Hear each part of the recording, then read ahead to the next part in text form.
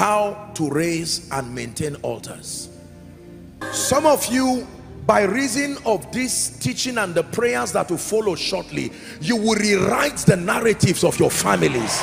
Believe me when I tell you this, that what they said has not been done, it is with gallantry and victory you will do it. That nobody in your family can rise, and you have seen it happen. Now with this knowledge, you will hold it like a key and clear those altars to give you room.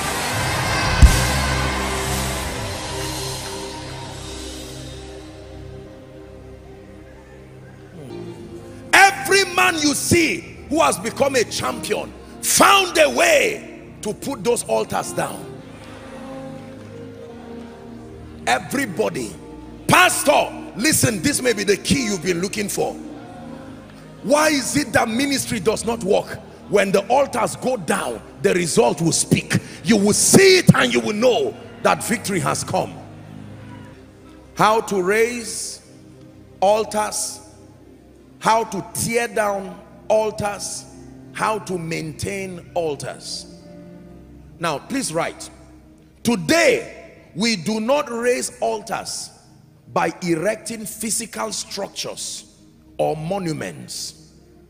Today, for the new believer in Christ now, we do not raise altars by erecting physical structures and monuments necessarily. That means you don't have to go and stand somewhere and start carving things, putting blocks together to look for, no. Now that does not mean you cannot dedicate a place, say for instance, to meet with God, like a prayer room or something. No, that's not what we're not talking. That is still scriptural, that you can find a place to spend with God. But that today we do not raise altars by erecting physical structures and monuments necessarily. To know how to erect structures that work with power and grace, we have to learn from one of the great patriarchs, Elijah. 1 Kings 18. We're going to learn how to erect altars from the man Elijah. Let's start from verse 19 for sake of time. This was a point of decadence where the purposes of God had suffered a great deal under Jezebel and Ahab. And now this great prophet of God arose, called Elijah the Tishbite, and he's about to judge the prophets in the encounter that we know to be the encounter of fire at Mount Carmel. Let's read. Pay attention as we learn the lesson. Now therefore, he said, send and gather to me all Israel unto Mount Carmel, and the prophets of Baal 450, and the prophets of the groves 400, and so on and so forth. Next verse. So Ahab sent unto all the children of Israel, and they gathered the prophets, and they came to Mount Carmel. Follow closely now. Elijah came and all the people and said, how long will ye hold between two opinions? If the Lord be God, follow him. But if Baal, then follow him. And the people answered him not a word. Next verse. Elijah said unto the people, I even only, you see the mistake? This one is a mistake clearly he made as a prophet. He said, I only remain a prophet of the Lord, but Baal's prophets are 450 men. 23. Let them therefore, now watch this, he's building an altar now. Look at the ingredients or the requirements. Let them therefore give us 2 bullocks, and let them choose 1 bullock for themselves, and cut it into pieces, and lay it on wood, and put no fire under. And I will dress the other bullock and lay it on wood, and put no fire. And ye call upon the name of your God, and I will call upon the name of the Lord, and the God that answereth by fire, let him be God. And all the people answered and said, it is well spoken. Both the prophets of Baal and Elijah knew that without altars, any other thing they were trying to do and call would be a total waste of time. Elijah said unto the prophets, he says, choose you for yourself and call upon the name of your God. Put no fire under. And they took the bullock, and then when they had put everything, they had dressed it, they now began to call, O Baal, hear us. But there was no voice, nor any that answered. And they leaped upon where? Look at the various skills they were doing, but it was on the altar, which was made. So they made an altar. 26 or 27 now. And it came to pass at noon that Elijah mocked them and said, cry aloud, for he is a God. Either he is talking, or he is pursuing, or he is in a journey, or peradventure he sleepeth and must be awaked. 28. And they cried aloud and cut themselves after their manner. Did you see that? That means there was a way they cut themselves as a last card, that when they try everything on that altar and it does not work, there is a skill they taught them that you can cut yourself. And they tried it. They lacerated themselves till blood gushed out upon them. 29. And it came to pass, when the midday was past, and they prophesied until the time of the offering of the evening sacrifice, there was neither voice nor any to answer, nor any that regarded. 30. Verse 30. And Elijah said unto the people, come near unto me. And all the people came near unto him. Step number one, he repaired the altar of the Lord that was broken down. Follow carefully. We're looking at the protocol to be able to set up an altar. Something happened to have given Baal that kind of authority, and Elijah now, wanting to see the power of God, the first thing he did was to repair the altar of the Lord that was broken down. Reading to 39, let's hurry up. 31. And Elijah took 12 stones, according to the number of the tribes of the sons of Jacob, unto whom the word of the Lord came, saying, Israel shall be thy name. So he did not just gather stones carelessly. The stones were according to the word of the Lord. And with the stones he built an altar in the name of the Lord, and he made a stretch about the altar as great as would contain 2 measures of seed. 33. And he put the wood in order, and cut the bullock in pieces, and laid him on the wood, and said, fill 4 barrels with water. And he poured it on the burnt sacrifice and on the wood. 34. And he said, do it a second time. And he did it a second time. And he said, do it the third time. And they did it the third time. And the water ran about the altar, and he filled the trench also with water. 36. And it came to pass at the time of the offering of the evening sacrifice, that Elijah the prophet came near and said, Lord God of Abraham, Isaac and Israel, let it be known this day that thou art God in Israel, and that I am your servant, and that I have done all these things at thy word. 37. Hear me, O Lord, hear me, that these people may know that thou art the Lord God, and that thou hast turned their heart back again. 38. Then the fire of the Lord fell and consumed the burnt sacrifice, and the wood, and the stones, and the dust, and licked up the water that is in the trench. And when all the people saw it, they fell on their faces, and they said, the Lord, he is God. The Lord, he is God. How to raise an altar. Pay attention. Number one, the Bible says Elijah repaired the altar that was broken. Many people miss this step. In raising an altar, most people emphasize on other things and forget the place of repentance and brokenness. Please write it down. That is what it means to repair the altar of the Lord that has been broken. You want to raise an altar that can authorize spiritual activities again? It cannot be without repentance and brokenness. Please write it down.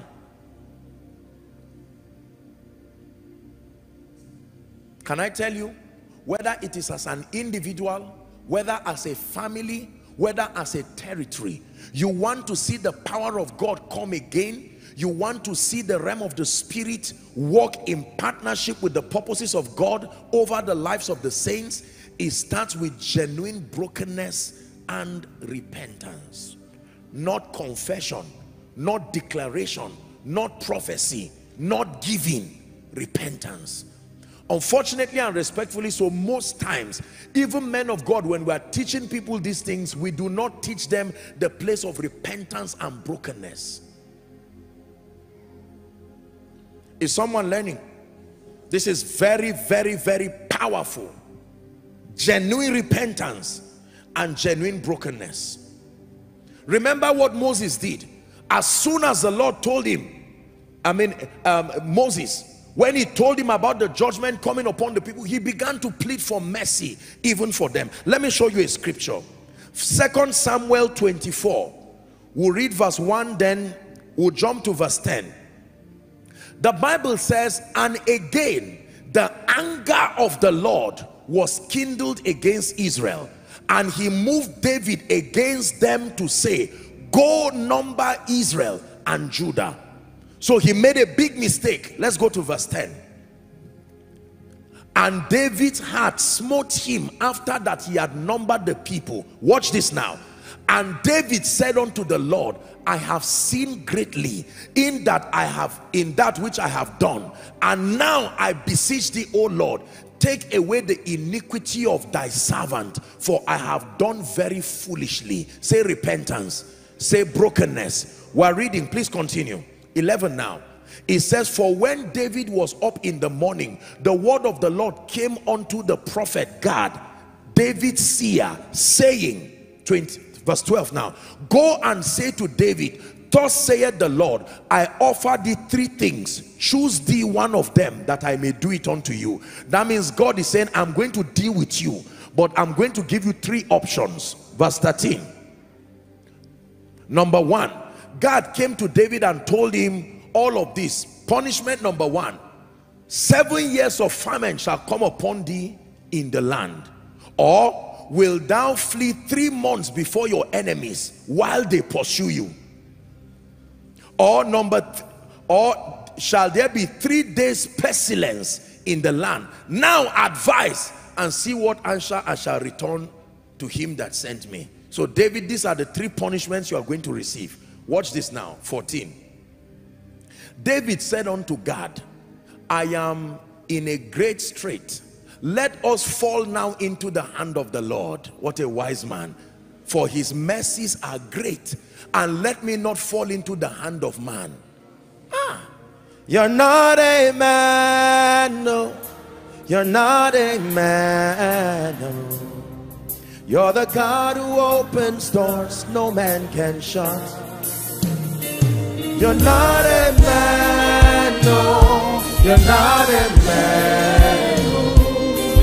You're the God of everything, no other you. David is saying, I rather fall into the hands of my Creator. I know man. These people will kill me without mercy. Please keep that scripture. Verse 15. So the Lord sent a pestilence upon Israel from the morning even to the time appointed, and there died of the people from Dan even to Beersheba 70,000 men. Is that in your Bible? 70,000 men. 70,000 men. We're going to visit that later on when I talk about the other aspects. I'm just showing you that if you want to rebuild the altar of the Lord, it must first start with genuine repentance. Are we together? Hallelujah. Number 2, the Bible says he set up 12 stones.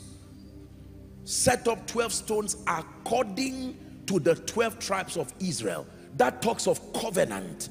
And he says he did that according to the word God gave him. So you can put, in other words, the second ingredient that was needed to rebuild that altar is the word of God.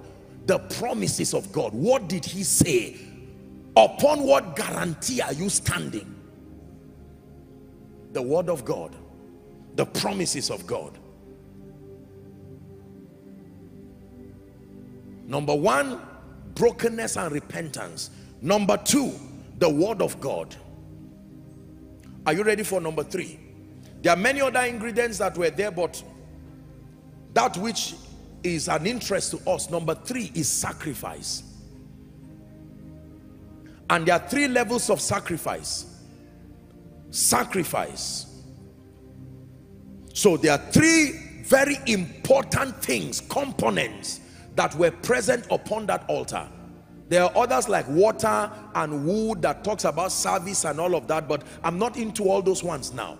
My concern is repentance and brokenness. Number two, to return back to the place of value and honor to the word of God. And then number three, to engage the power of sacrifice. And I said there are three levels. Watch this now. The first sacrifice that must be put upon the altar is you. Romans 12 and verse 1. Until you become that living sacrifice, I beseech you therefore, brethren, by the mercies of God, that ye present your bodies, is that in your Bible? A living sacrifice, holy and acceptable unto God, which is your reasonable act of worship. Where do you present it? On that altar. Jesus was teaching and he says, when you are going to give your offering and you find out you've offended your brother, he says, leave it at the altar. So that's where you were taking it to. You must become that sacrifice yourself. Everything about you and everything about your life. Please look up. I'm showing you how to rebuild altars, and it also doubles as how to tear down altars. If our fathers worship idols, if our grandfathers, if our territories worship idols, it's not enough to just return to the Lord territorially. You as a person must come and say, I make a conscious decision. My life and everything belongs to you. The second sacrifice that God demands from us in building altars is our praise and our worship. Our praise and our worship. Hebrews chapter 13 and verse 15. Hebrews 13 and 15. It says, by him therefore let us offer the sacrifice of praise unto God continually. That is the fruit of our lips, giving thanks to his name. You want to rebuild an altar that restores all things? The sacrifice of praise and the sacrifice of worship. No wonder Paul and Silas were wise people. They didn't sing because they were musicians. It was a mystery. They didn't care who was listening to them. They didn't care about their vocal competence. All they were doing was to sing. And they created a portal from that prison that touched the heavens. And God came down in response. Do you not notice that this was a formula that was given the nation of Israel? Every time they were fighting a battle and it looked like defeat was imminent, they would keep their swords and begin to sing. You are good and your mercies endure forever. Is it in your Bible? They keep singing it and chanting it, and you would see God move like a mighty warrior and begin to bring confusion in the camp of the enemy. Your worship. The third sacrifice is your prayers.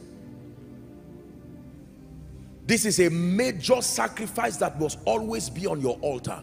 Leviticus chapter 6 and verse 13. The ministry of prayer, like sacrifice upon the altar. It says, the fire shall ever be burning upon the altar. It shall not go out. Prayer. Prayer. Prayer. When you see those who practice divination and wizardry and all of that, they are always there making enchantments and making sure that these altars are serviced by sacrifices of prayers to all kinds of deities. The sacrifice of yourself, your life, the sacrifice of your worship and praise, the sacrifice of prayers, and then the sacrifice of a seed giving. And I'm going to teach you how to use this, because many people do not know. Many people just drop money, and I submit to you that sometimes even we men of God, maybe because it's money, just because you are bringing money and dropping it does not mean that you are dropping a seed and a sacrifice. I don't care how much. There is a consciousness and there is an understanding that must support what you are doing, because seeds have different voices in the realm of the spirit. Are we together? To rebuild an altar, number one, that altar must be repaired. Talks of repentance and brokenness. Number two, restoration of the word of the Lord, the promises of God. You must get back to live by the word of God, not to live by the ordinances of tradition, not to live over some kind of demonic template. Number three, the sacrifice of yourself, the sacrifice of your worship, the sacrifice of your prayers, the sacrifice of your seed.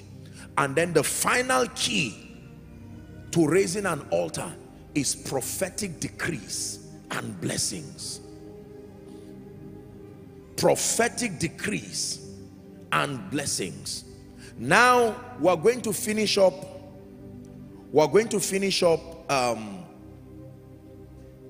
Give us 1 Kings 18:33, then we'll finish up 2 Samuel. We're about to pray now. Something is going to happen in this place now. 1 Kings 18:33. He said, put the wood in order and then cut the bullock into pieces on the wood and fill the barrels with water and pour it upon the burnt offering. His sacrifice was in place first before he called upon the God of heaven. This is the same thing that happened when Solomon was dedicating the temple also. There was an altar, there was already sacrifice upon it, and then he began to pray and call upon the God of heaven and bless the people, and the cloud of his presence came and filled that place. 2 Samuel 24. Let's continue from where we stopped. I think it was from we were at verse 15. Let's finish it now. This is David. So the Lord sent a pestilence upon Israel from morning even to the time appointed, and there died the people from Dan to Beersheba, 70,000 men. And when the angel stretched out his hand upon Jerusalem to destroy it, the Lord repented him of the evil and said unto the angel that destroyed the people, it is enough, stay now thy hand. And the angel of the Lord was at the threshing place of Araunah the Jebusite. Watch this carefully now. And David spake unto the Lord when he saw the angel that smote the people, and said, lo, I have sinned, and I have done wickedly. But this sheep, what have they done? What a good leader. Let thy hand, I pray thee, be against me and against my father's house. In other words, spare these innocent people. Because of my wrong, I have given access, and 70,000 people have died. 18. And prophet Gad came that day to David and said unto him, go up, rear an altar. I want to show you a mystery right now. Something has authorized Satan to destroy this, and even though you have confessed and repented, that is not enough. He said, go up, rear an altar unto the Lord in the threshing floor of Araunah the Jebusite. 19. So David did according to the saying of God, and went up as the Lord commanded. We're reading to 25. And Araunah looked and saw the king and his servants coming towards him. And Araunah went out and bowed himself before the king on his face to the ground. Next verse. And Araunah said, wherefore is my lord the king come to his servant? And David said, to buy the threshing floor of thee, to build an altar unto the Lord, that the plague may be stayed, that the curse may be stayed, that the patterns may be stayed, that the reoccurrences may be stayed from the people. 22. And Araunah said unto David, let my lord the king take and offer up what seemeth good unto him. Behold, here is even oxen for you, and here are threshing instruments. You know what the guy said? I have come to you, dear king. I respect you. I mean, it's an honor for you to come. You don't need to do anything. Take the threshing floor, take a bullock, and even take all the instruments. 23. All these things did Araunah as the king give unto the king. And Araunah said unto the king, the Lord thy God accept thee. 24. Watch this. And the king said unto Araunah, nay, but I will surely buy it of thee at a price. Neither will I offer burnt offerings unto the Lord my God of that which does not cost me nothing. So David bought the threshing floor and the oxen for 50 shekels of silver. 25. And David built there an altar unto the Lord, and offered burnt offerings of peace offerings. So the Lord was entreated for the land, and the plague was stayed from Israel. Please look up. Let me tell you the truth. You can live on earth and fail woefully. Give your life to Christ, and in the sweet by and by go to heaven. But as far as dominion and authority upon the earth is concerned, you will never be able to excel without an altar. Genesis chapter 8. Let me show you something you may have read but not understood. Verse 20. We're about to pray. 8:20. Noah built an altar. Please look up. As soon as Noah came out, there was no place of Noah rejoicing and saying, thank God I survived the flood. As soon as he came out, the first thing he did was to build an altar unto the Lord. And he took of every clean beast, watch this, and of every clean fowl, and offered burnt offering on the altar. 21. And the Lord smelled a sweet savor, and the Lord made a proclamation by reason of that. I will not again curse the ground for man's sake, for the imagination of his heart is evil from his youth. Neither will I again smite any more everything that is living as I have done. Now, look up please. He said, verse 22, while the earth remains. Do you know what he's saying? Seed time and harvest, cold and heat, summer and winter, day and night shall not cease to them that understand the altar. The basis for his speaking was over the man who had raised an altar. And he's teaching here that all of these prophetic manifestations revolve around the understanding of an altar. The power to restrain evil is captured in the understanding of this system of altars. This is very, very powerful. Many preachers do not know this, and the only thing you just do is to get up and say, God called me, God bless you. You start a church and find out nothing is happening. Many business people, especially those who come from families where nothing is happening, let me tell you the truth. Whatever you see that is not working right in your life, your family, your territory, the first thing is not to go around understanding the names of demons and all of that. That may not be necessary. The most important thing is for you to know that there is a principal altar that has powered all the causes, all of these infirmities, all of these demonic things, and it is called the altar of sin and iniquity. Are we together? Your first assignment in tearing down altars is to rebuild an altar to the Lord over that family. You don't do it by a physical monument.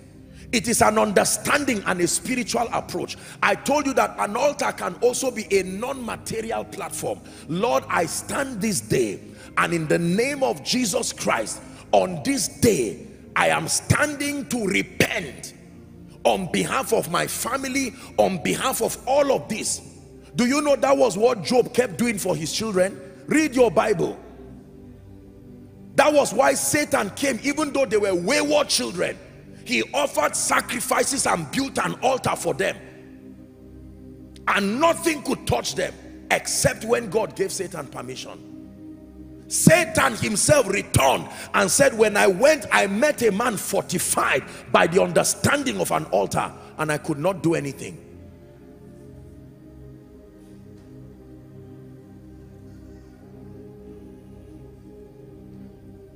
I have seen ordinary people rise to supernatural levels and dimensions because they understood the power of altars. Preachers, individuals. There are families that have decided, for instance, to set up an altar of prayer, to say, Lord, we agree as a family that we are going to pray. And by reason of that, they now authorize supernatural encounters that keep coming. There are people who have set up all kinds of prophetic altars. But listen to me, the protocol one more time: to tear down any altar, including the altar that has seemed to destroy everything around your family and lineage. Believe me when I tell you, just assuming it is gone because you are born again, personal salvation is not the same as territorial salvation. There are rules of engagement. Are we together? There must be genuine repentance. I'm saying that because that is what we are going to do this night now. Genuine repentance for yourself and for everybody who is around your covering. And then when that happens, the next thing is a committal to live by the word of God. To live by the word of God, not to live by superstition, not to run from church and then run to another herbalist and say, what is this? And committal to live by the word of God. And then number three, the sacrifice of your own life, that you will live your life for his purposes. The sacrifice of your praise and your worship. And then the sacrifice of a seed. Let me talk for a minute about this seed. Don't be uncomfortable because I'm talking about it. Let me tell you the truth. There have been all kinds of givings in the body of Christ, and I salute and I respect it. I want to tell you why many people's giving has not produced any result.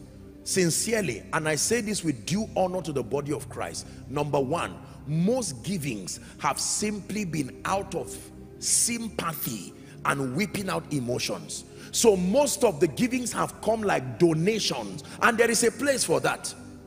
Are we together now? Yes. There are all kinds of seeds in the realm of the spirit, and you can use your sacrifice to perfect the process of erecting an altar that stands against anything that comes to destroy you. So, Apostle, we're experiencing untimely death in our family. Every year and every month and every two years, someone must seem to die. Let me assure you, if all you do is just get up and carry a seed and come and drop, nothing will change. I will not lie to you.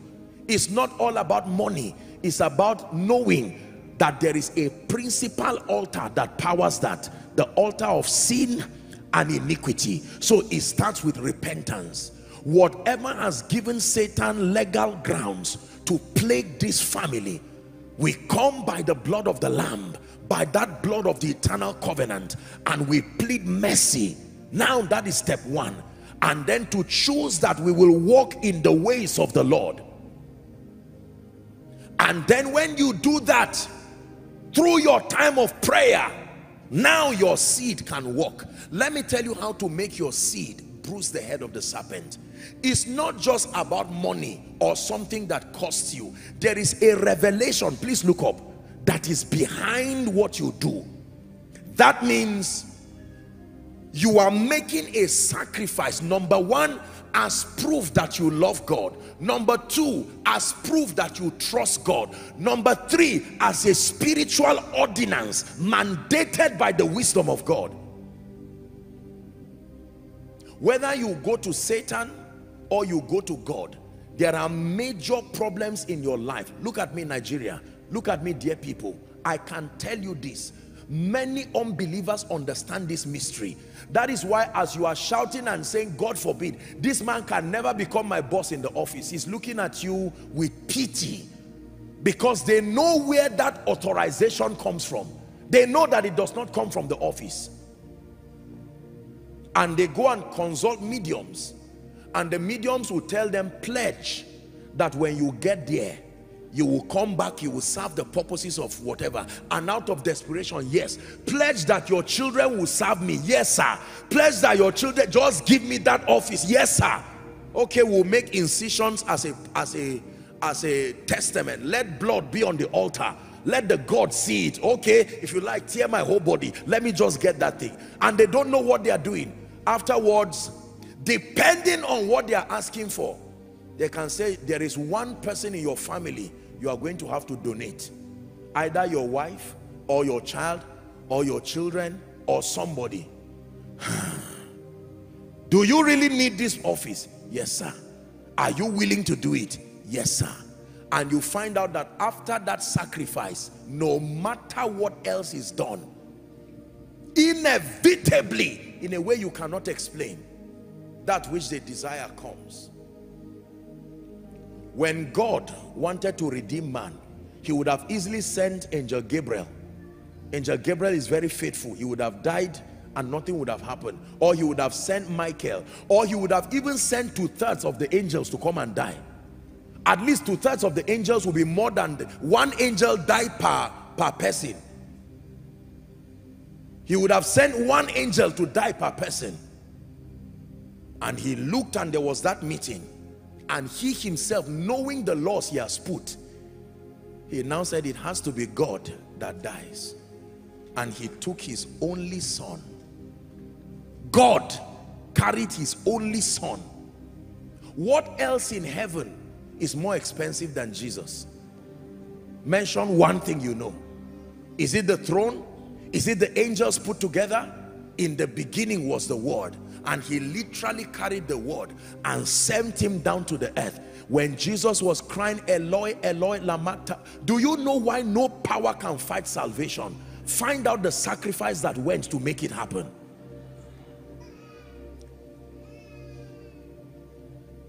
The only way salvation can be destroyed, if there is a higher and greater sacrifice, greater than Jesus, that is sacrificed. Are we together? You get what I'm saying now? Yeah. He carried his most precious and hung it upon that cross and stamped redemption eternally for men. Ladies and gentlemen, let me tell you the truth. When I saw certain things in my own life, and I saw certain things across our territories, almost every territory, if we are to be sincere, there is a backlog of territorial limitations. Some of them, the things that I have mentioned, and it would take spiritual understanding to make up your mind and deal with these things once and for all. You can shout amen, you can fast, you can pray. Those are just portions and pieces of the truth until this is engaged with understanding. I have done this for my life. I have done this for this ministry. You cannot imagine the sacrifice that has gone in to see Jesus glorified in this ministry as you see it. Nothing is just happening by mistake. No, sir. If you ever think it's by mistake, think again. Right now that is the political season, shrines all over this nation are full of men and women who are clamoring for. They know that it's not just to stand and vote. Believers, the mystery of the altar is the mystery of dominion. It cannot be outside of the altar. The Lord God of heaven sits upon that altar that guarantees our salvation. There are many of you right now, you came here tonight trusting God to end cycles of infirmities, cycles and yokes. Can I tell you, if you are the one who goes through this for your family so that no one else goes through it, happy are you, and God bless you for it. I made up my mind as a person that, listen, no matter what it would take, let me be that bridge between the old and the new. Someone is in this place tonight and you came to church to make that decision. I know some of you know what you suffered by reason of the background. Some of you now, as it is, even though you are Christians, you are still going through it. The worst you can do is to hand over this disaster to your children. It is time to stand as a priest that you are and take advantage of the resources of wisdom, including the understanding of the altar, and to obtain grace to establish victory. Otherwise, don't say my father was sick as soon as he was 50 years. They just diagnosed him with something and he said it happened to his father too. Don't let the devil deceive you and say I am just 30 years. 30 is 50 minus 15. It means you are also coming. That everything that does not work and it continues and remains so, they are powered by altars. It's time to deal with it. Is someone ready tonight? The first thing we are going to do right now, please listen, no distraction. Please don't allow the devil distract you. We are working with time. In the next 2 or 3 minutes, you are going to cry. We are going to do a corporate prayer of repentance before God. Don't be too proud, oh. You are going to cry before the God of it. You don't have to lie down or whatever position is comfortable. Not as an act of condemnation. Genuinely before the God of heaven and say, Lord, I am standing in repentance. If my people who are called by my name shall humble themselves and pray and seek my face and turn from their wicked ways. Some of you need to pray on behalf of your children, on behalf of your husband, on behalf of your wife. Lord, I take the responsibility of priesthood. There are men of God who need to stand on behalf of their congregations.